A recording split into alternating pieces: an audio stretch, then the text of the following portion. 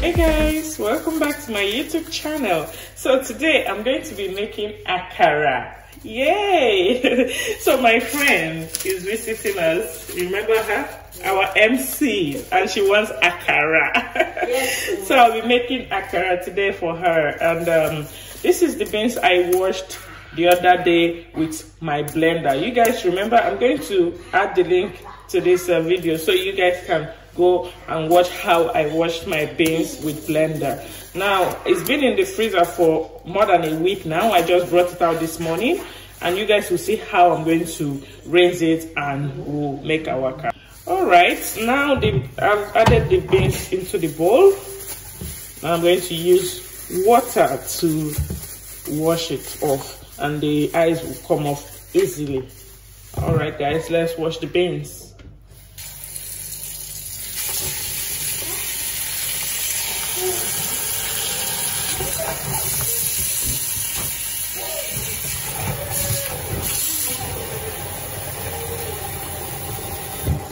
And see, and you guys can see how easy it was to melt the ice.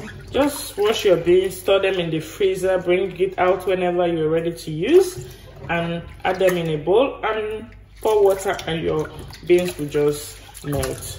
Now I'm just going to rinse it properly because that day I was too tired to do everything, but the beans is almost ready. As you guys can see.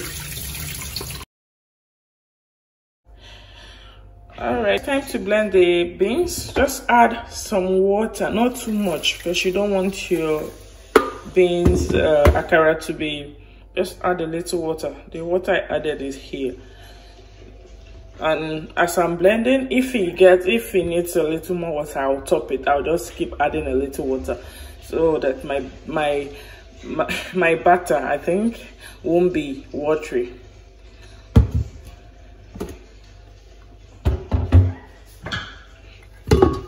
And you're supposed to just blend the beans. You're not supposed to add anything to it, because adding your ingredients into the beans while blending will make the beans, or will make the beans paste. I'll call it paste, not batter, to make it watery. So let's blend. You're supposed to blend it until smooth. Now I'm starting.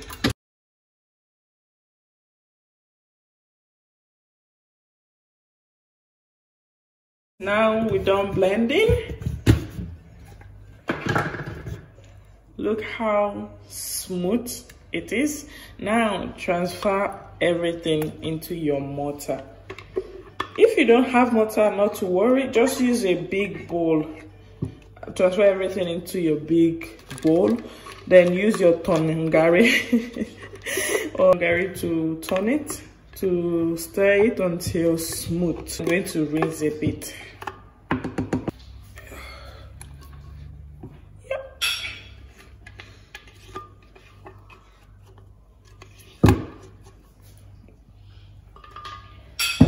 Now begin to stir it, just one side, you know, mix it this way. I don't need to mix it much because I really took my time to blend it in the blender until it's smooth, so I don't need to mix it more. And when you fry akara, you don't use Maggi. Some people use Maggi, but you can use salt. So I'm going to use salt. I'm going to use habanero pepper, my onions, I'm going to use half, and shrimp. I know some of you are surprised that I'm going to add shrimp to mine. I love the taste it gives my akara. Who says you shouldn't try a new experiment on your akara? So you can try that if you want to. I love it as I add that to my akara. Now set this aside and prepare your, I've already washed them. Just take off the head, and I think I might be using half because the one is big and is spicy. So let's just, then slice your onion. On my shrimp, this is how I slice my shrimp. So adding shrimp to your akara will make you love akara the more.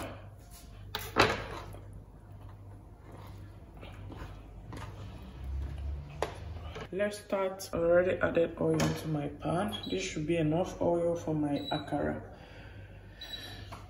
So when the oil is a bit hot, that's when you should start adding your pepper and your onions into the akara.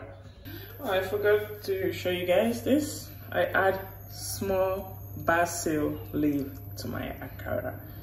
I know this is not the original akara. This is Mama Nina's akara. This is from my own kitchen. So I try to make my own recipe. You know, you guys are welcome to try this recipe and let me know what you think. The original akara, you don't need to add shrimp or basil. So mine, I'm just you know, creating the recipe by myself so that I'll have a recipe to my name.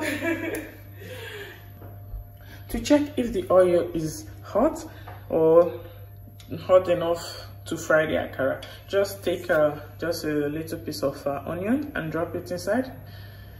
Yeah, it's not, you can see it's not frying, so it's not hot, so you have to wait a bit. So now the oil is beginning to do some magic. Now add your onions into the, then mix it. Yeah, you can see what I'm doing now, right? I didn't know you guys couldn't see what I was doing before. So just mix it, then add your shrimp. Then mix that as well. Your leaves. This is Mama Nina's recipe, so please don't judge. Don't say I don't know what. Now the oil is almost warm. So don't say I don't know what I'm doing. Trust me, this is nice recipe. You're welcome to try my recipe, okay? Now lastly, because the oil is hot, add your salt. Some people add on what's that? Maggi to their akara, but akara doesn't need Maggi, just salt and your other ingredients. Taste for salt. Yeah. So time to fry. Add into your akara, into your oil.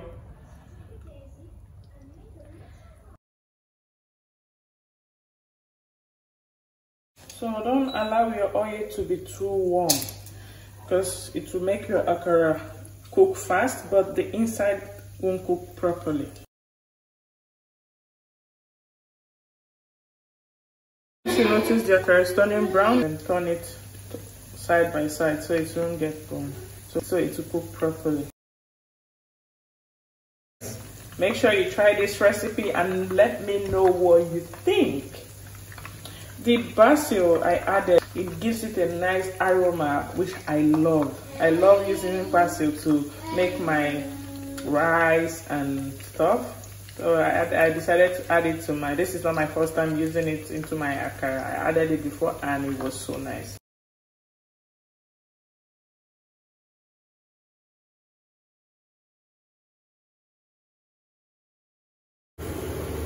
The akara is ready.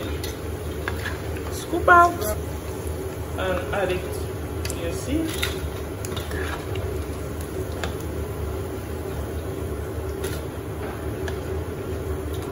So this is how you fry your akara.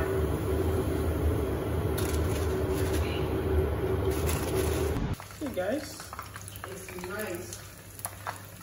And this is the shrimp. All right, look at my food. My oatmeal, my akara with pepper on top, yum yum, and I just fried the shrimp and added on the side. Doesn't this look yummy? All right guys, thanks for watching. Please make sure you subscribe to my YouTube channel. drop your comments for me, like my videos, and share with your friends, and tell me what you think about this, my method of making akara. Alright guys, see you soon. Bye.